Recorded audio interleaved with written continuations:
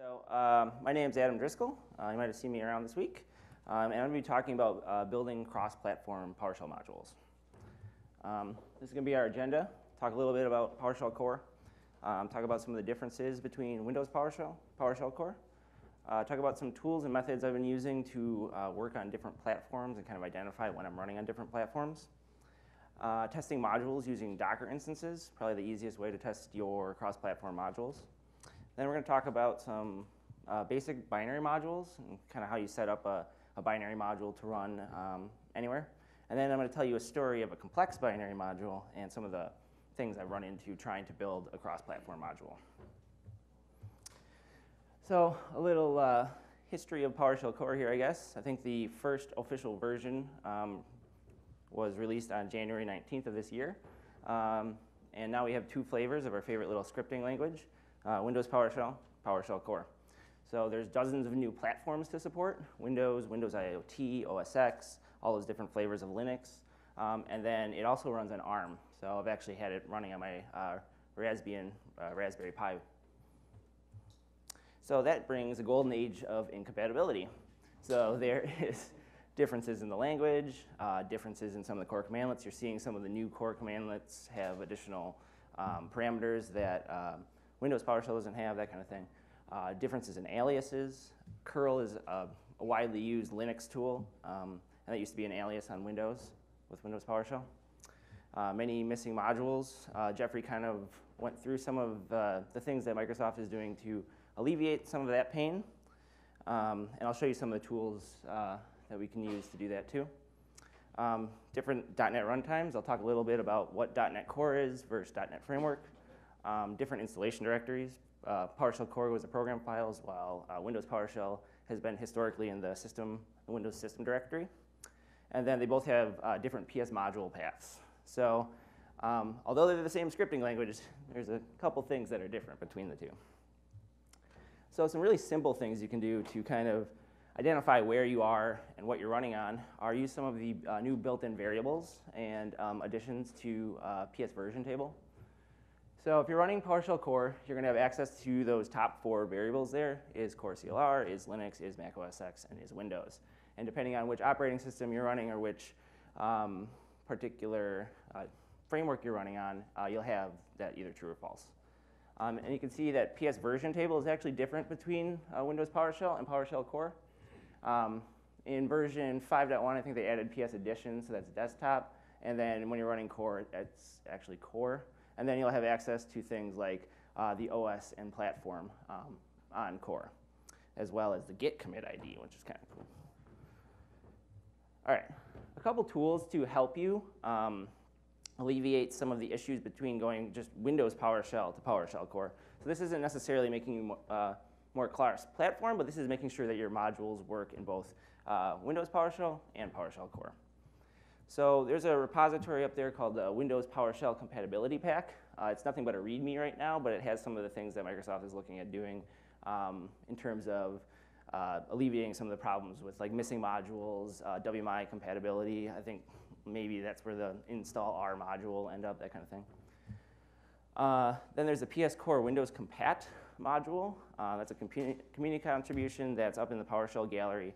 And what that does is it brings in some .NET types that you would expect to be in PowerShell that aren't there by default in PowerShell Core. So when you import it, all it really does is load up a bunch of assemblies that you didn't have access to automatically, like the Active Directory assemblies. And then there's the Windows PS module path module up in the gallery. That one adds the Windows PowerShell paths to PowerShell Core so that you can actually find modules that are installed into the Windows PowerShell directories. And then I came up with a module called PowerShim. What it does is it actually launches a Windows PowerShell exe behind the scenes, and then it does local remoting to that Windows exe, or Windows PowerShell exe from PowerShell Core, so that you can execute your Windows PowerShell commandlets that aren't supported in PowerShell Core inside PowerShell Core. So I'll show you guys a little demo of that. All right, cool. All right, is this big enough? Yep, all right. So the first thing you want to do is when you're set up in VS Code, at least on Windows, you can switch over to PowerShell Core by editing these settings inside your VS Code path here, or settings, user settings. So if I get rid of that, what it's going to do once I save it is it's going to say that my runtime configuration has changed, and would you like to start a new session? Click that, and it'll start up PowerShell Core inside VS Code. So now if I do a PS version table, you'll see that I'm now running Core. Easy enough. So now let's kind of step through some of the things I just showed, some of those tools. If we look at the PS module path for PowerShell Core, you can see it's really short. There's just a couple places, in your documents, but kind of in a different place. Program files where it's actually installed, and the VS Code directory, that kind of thing. So if I go and try to actually import one of the modules that's on this box, you're going to see something like this. The specified module is not found because it's not looking in the Windows PowerShell folder. So, like I said, you can import the Windows PS module path, call add Windows PS module path, and then when you look at your PS module path, you'll see a lot more stuff. Brought in all the Azure stuff, Resource Manager, and then all the other directories that come along with Windows PowerShell. So now when I try to load import Active Directory module, it doesn't work because it requires a snap-in. It's actually a snap-in, which doesn't exist in PowerShell Core. So now it found the module, but it failed to import it. Well, we're kind of out of luck there. But what we can do is, OK, what if we want to just use the directory services .NET types directly? We could update our module to do that. So I try to execute that. What you'll find is this would have worked in Windows PowerShell, but you can see it doesn't find the directory services types because those aren't added by default in PowerShell Core. So if you import the PS Core Windows Compat module up on the gallery, it'll just import. And what it does is it actually adds these types. So now when I run this, you'll see it went out to Active Directory, and it brought back my username, or my display name. But that's all cool, but then we'd have to edit, change our entire module to use directory services rather than the Active Directory module, which currently isn't supported in PowerShell Core. So this is kind of along a similar vein to the import R module. It doesn't actually create the shims or the proxy commands. All it does is expose this invoke shim kind of commandlet that takes a script block, and then that script block is actually executed inside a separate Windows PowerShell instance, and then over local remoting, it will actually execute that command for you. So you can see this time I imported my Active Directory module. I'm going to look at that user again, and it's asking me for credentials because it did this over remoting. So that should go out and return my Active Directory user. So like I said, this stuff is kind of not cross-platform, but this allows you to kind of see what some of the differences are between Windows PowerShell and PowerShell Core, and some of the things that you're going to have to do to just get your modules just to run on Windows. So let's jump back into the slides here. So some rules for our modules, kind of to live by, I guess. These kind of things probably were good best practice before we had Windows PowerShell and PowerShell Core, but now it's going to be even more important to do this kind of stuff. So you want to understand which commandlets exist on which platforms. Before it was like, okay, which modules are installed, but now it's kind of like, what does this commandlet even exist on Linux, or will it run on Linux? Like the Active Directory commands may never run on Linux, that kind of thing. Understand, which modules exist. Write cross-platform automated tests. So before, we were just writing Windows tests because that was the only place that you would run. But now we have to worry about, you saw all those different flavors of Linux and Mac OS X and all that kind of thing. So we need to be able to write automated tests to ensure that this stuff works. And then we need to kind of choose our top platforms to support. So Microsoft has chosen some flavors of Linux to run PowerShell on, that kind of thing, but there's a lot. So maybe your module doesn't need to run on all those platforms. Just think about your support matrix and think about what you're willing to say that your stuff works on, and then choose your top platforms. So it's cool to be cross-platform, but it might just be more work than is necessary if you don't actually need to support all those platforms. So there's a couple things in the module manifest you can do to kind of help.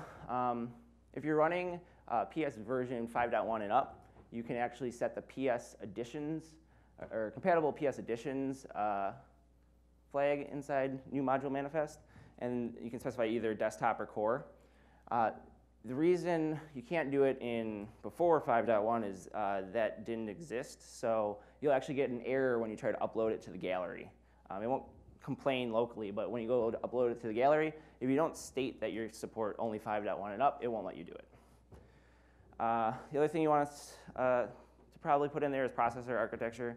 Maybe it didn't make a big difference before, and maybe it doesn't now, but there's the new ARM processor architecture you can put on there. The other thing is to tag your stuff appropriately on the gallery so people know that it can run either on a particular operating system or maybe just on core versus Windows or Windows PowerShell. So now I'm going to talk a little bit about testing. So has anyone actually pulled down any of these Docker instances from the Microsoft Docker Hub place? So, which is pretty cool because they have all these different operating systems that come with the latest version of PowerShell core installed on them. So you don't have to try to set up a Ubuntu environment or CentOS environment, that kind of thing, to have PowerShell core running. You can just pull down these Docker images from Docker Hub and then write your tests inside, or execute your tests inside those particular Docker instances. All right, so I'll show you a little demo of that. All right. So I just have a script module. It's really boring.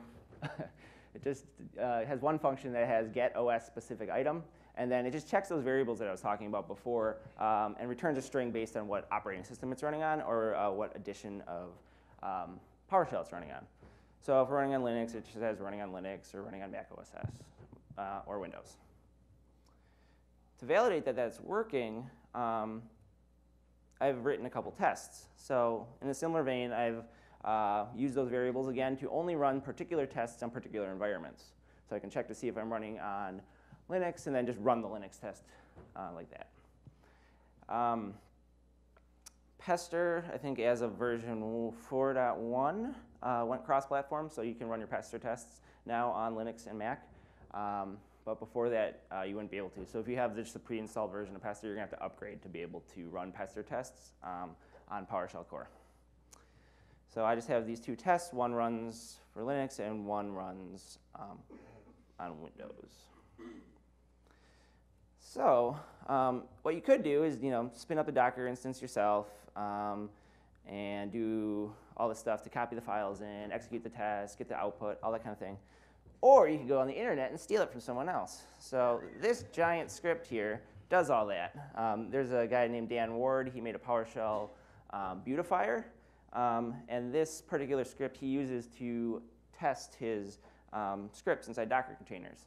So what it'll actually do is all you have to do is specify the artifacts you want to copy in there, the script you want to run, the version of the operating system you want to run against, and it'll automatically spin up those containers, copy the files in, execute the test, and then turn off those containers. So it's actually pretty helpful. This should probably be in its own repository, honestly, but it's pretty cool. So I'll show you an example of doing that. So I just created this little invoke script thing.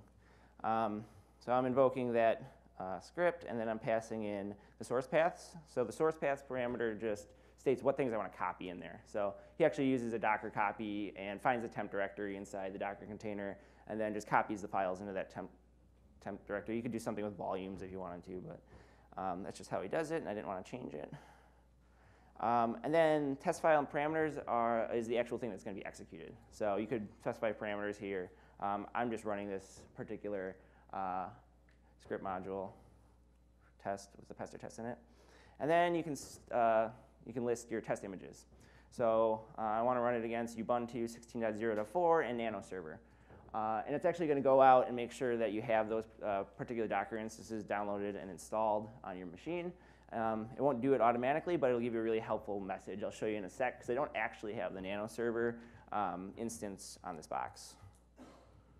Can you fully qualify those image names too if they're from different repositories? You can. He just it's like a shorthand syntax for him.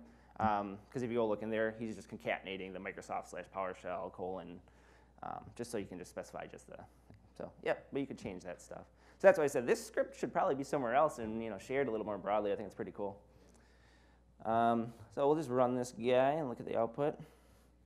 So you can see it's starting up the Ubuntu container, copying those files in there. Now it's running that pester script inside there. And at the bottom there, you can see my pester output.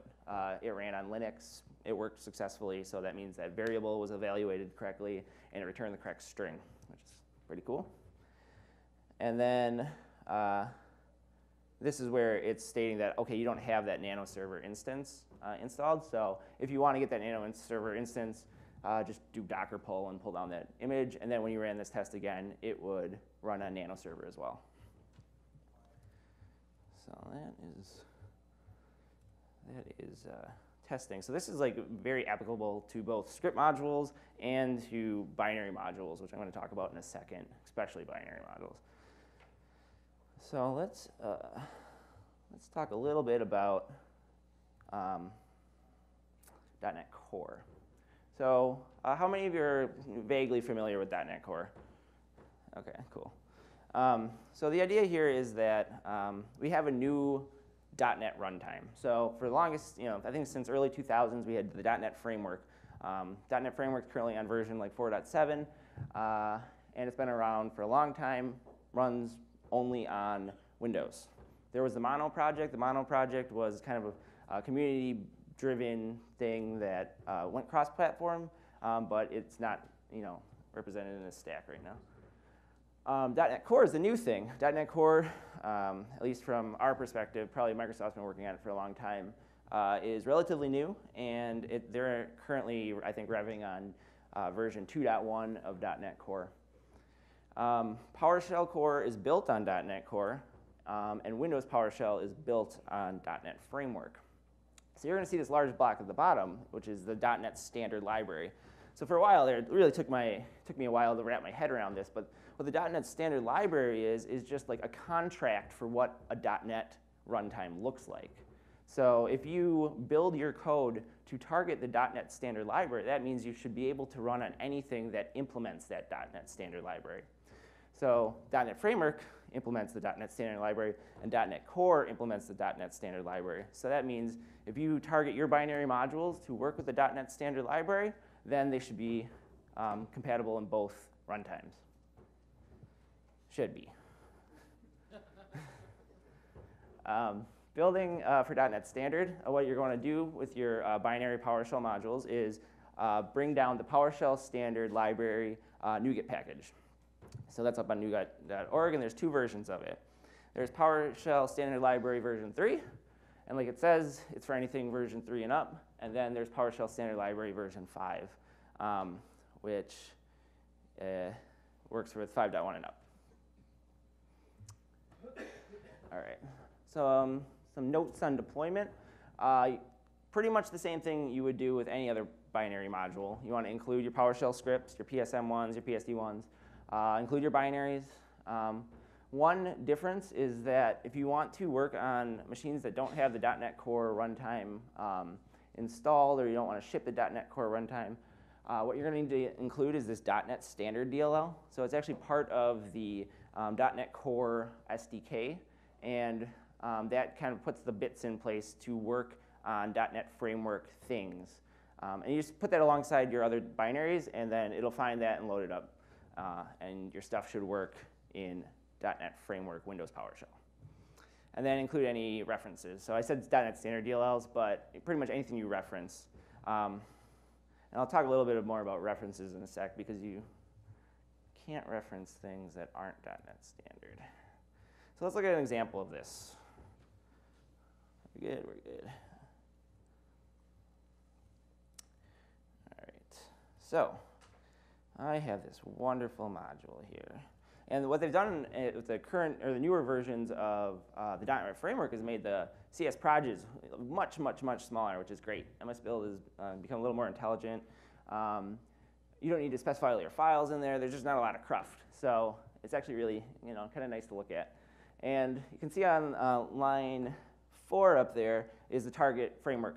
That's what you're going to want to target, .NET Standard. You can't target .NET 4.6. You can't target .NET Core. You have to target .NET Standard if you want one binary to work in both places. The other thing that you need to reference is this package reference. So that package reference is the PowerShell Standard Library. You can see I'm using the 5.1 version of it. If you wanted to do the 3.0 version, all you have to do is change this version number to 3.0, and then you would target the 3.0 version. So that's pretty straightforward.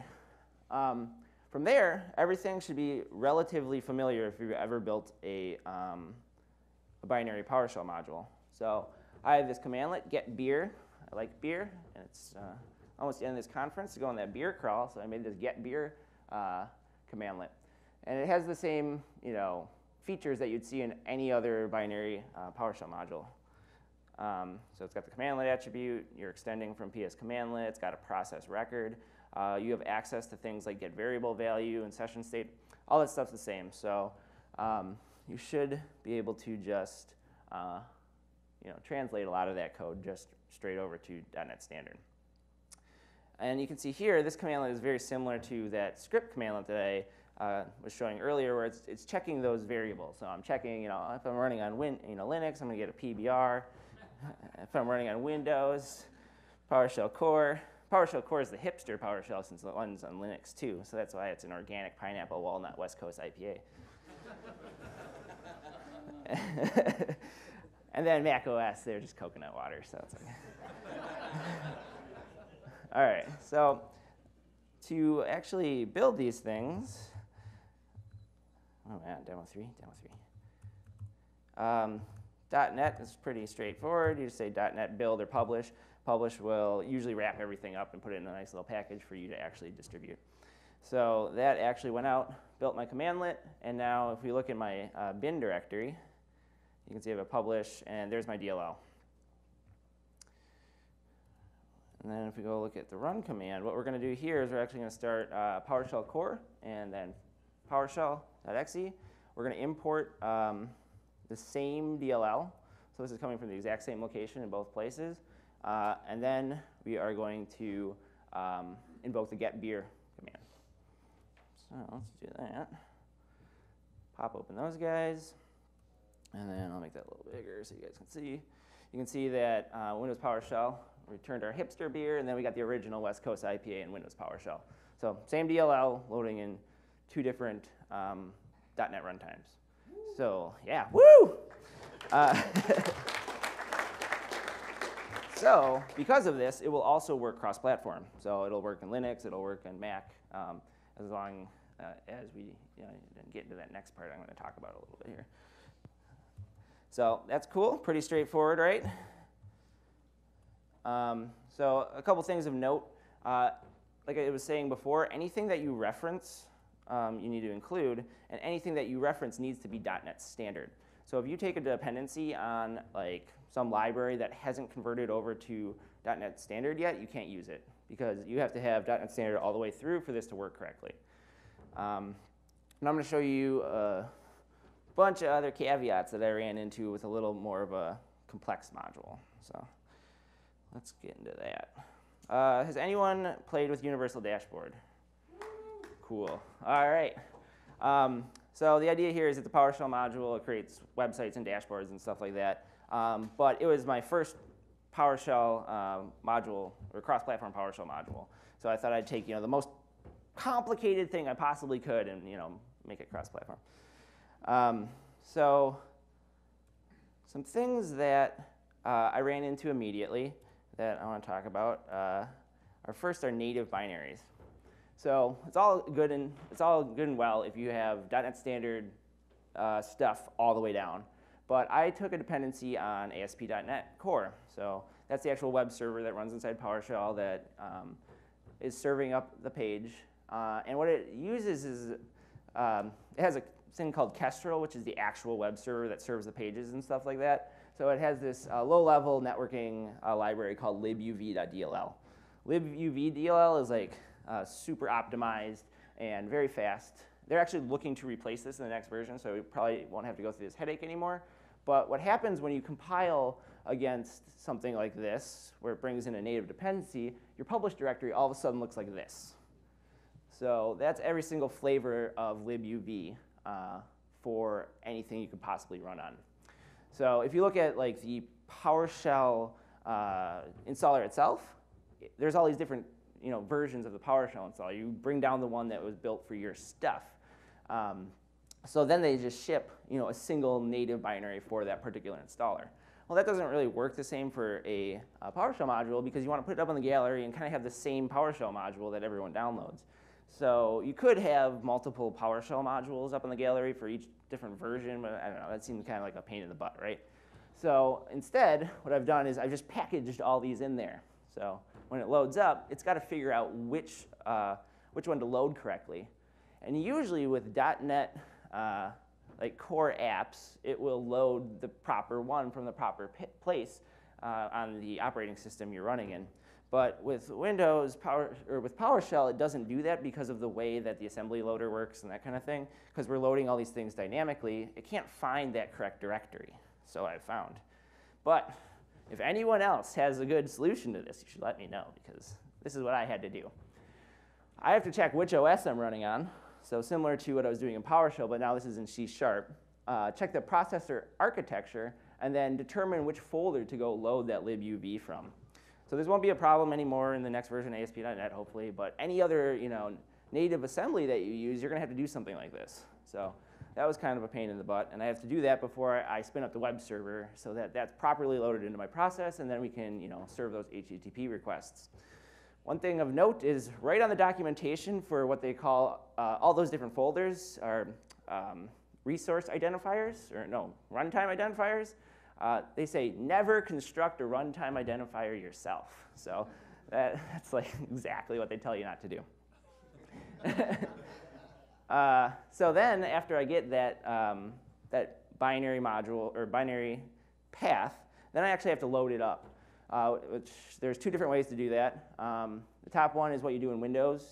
You p-invoke to kernel 32 and call load library passing the path.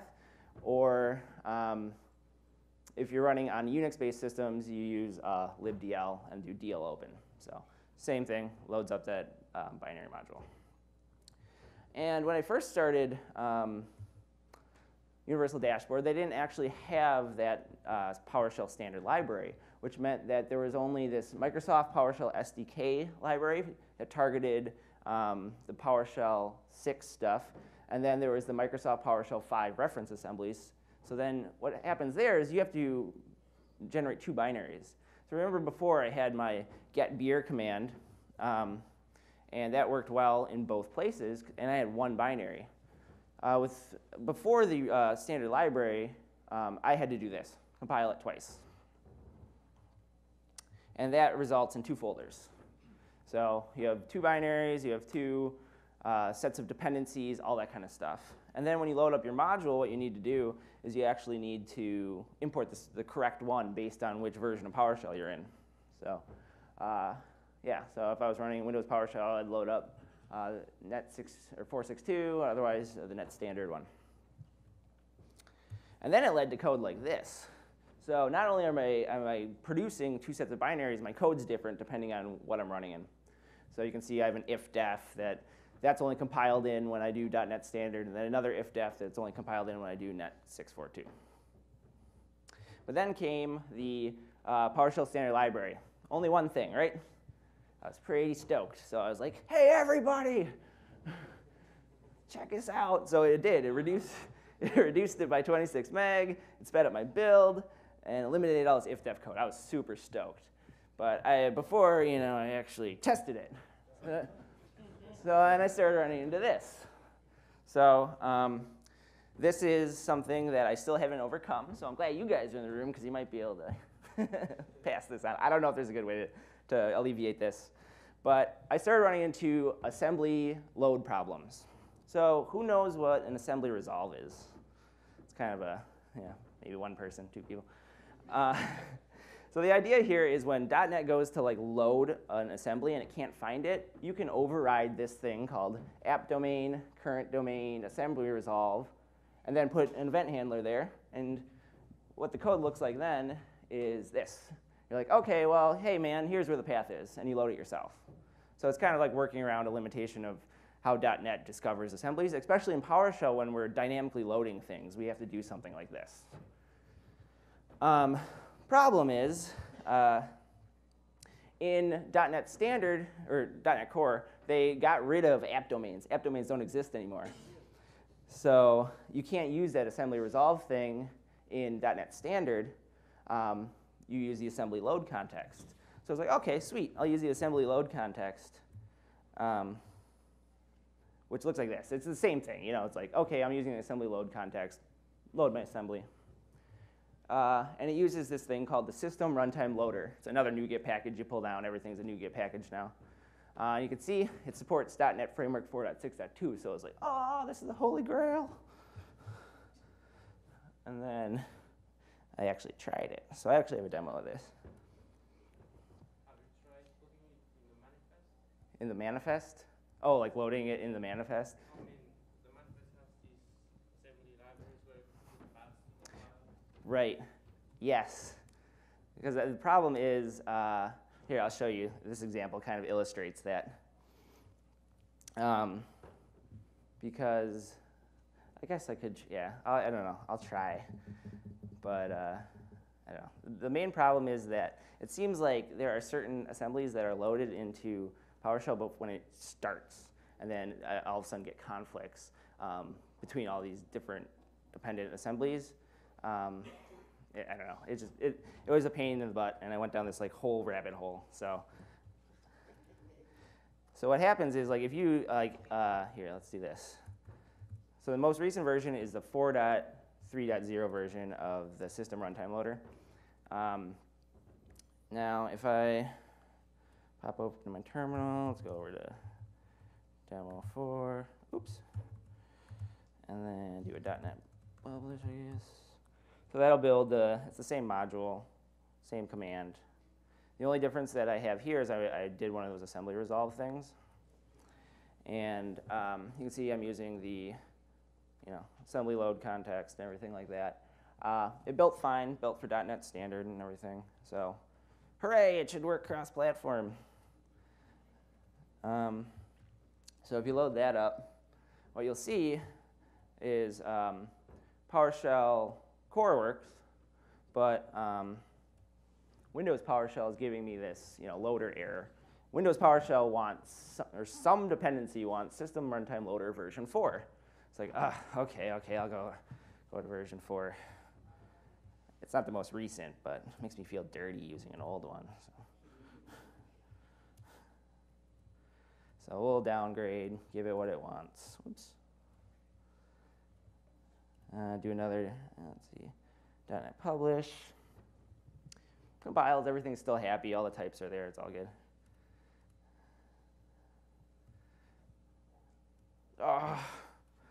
So now it works in .NET Core still, but we're getting this problem where it could not load that type from that assembly. So the system, or it's actually looking for a type that does not actually exist inside that assembly. So you can get past this. I've actually got past this system runtime loader exception thing, only to run into all kinds of other assembly load problems. So at the end of the day, I am PowerShell Universal Dashboard is now publish is not there. 1 second, I'll show you. It's now running in. I went full circle because now I have 2 different versions of the library again. And it's doing the thing where it's checking. So I deleted a whole bunch of code and sent out that tweet, and then I had to re-add all that code after I sent out that tweet.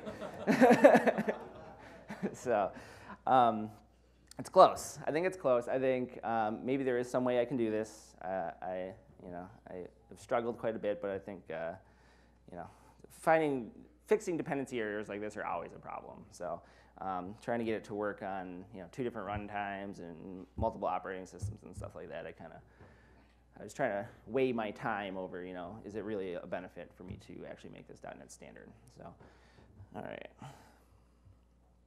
So that was a demo. So yeah, those are some of the caveats to the building cross-platform modules. Not all binaries are compatible, it seems like, with .NET Standard. It seems like they conflict with certain things in the .NET framework. System runtime loader is obviously one of them. Native binaries must be loaded or included and loaded by hand for each platform, which is kind of a pain in the butt. You can't reference anything but .NET Standard. So if you have your favorite .NET library that's still .NET Framework, you can't actually load or reference that. You could load it dynamically.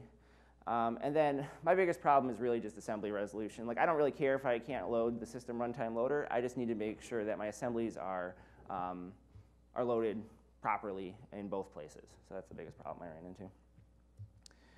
So I guess calls to action.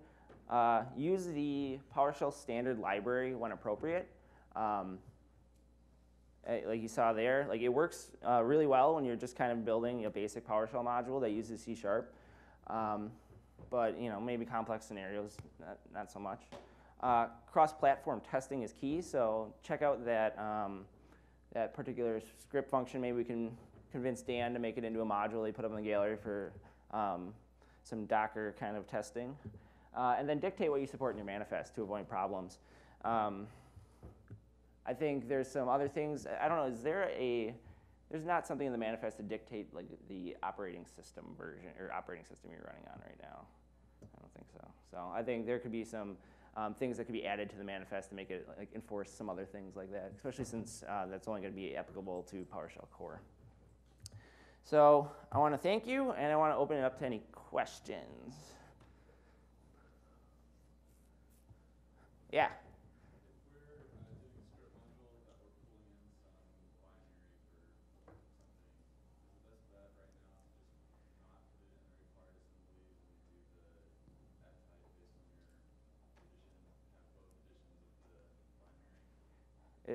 Is it both .NET Framework and .NET Core is what you're saying? Yeah, I don't think that I'm aware of that the required assembly is going to figure out which one it should load. So I think you're going to have to do that. Yep. Anybody else? Okay, cool. What? There, go ahead. Have you played with anything? So one of the things I've been playing with is text UIs in PowerShell library. Have you? And some of them are supposedly cross-platform, but at least one of those was using like Mono and was written before PowerShell core. Have you played with any of that stuff? I have not played with any of that stuff. I know there's like GUI.cs or whatever that does that, and I really haven't played with it. But yeah, I'd be curious as like how the terminals are different in the different operating systems. So I mean, I think it should work, but who knows? I thought all that should work too.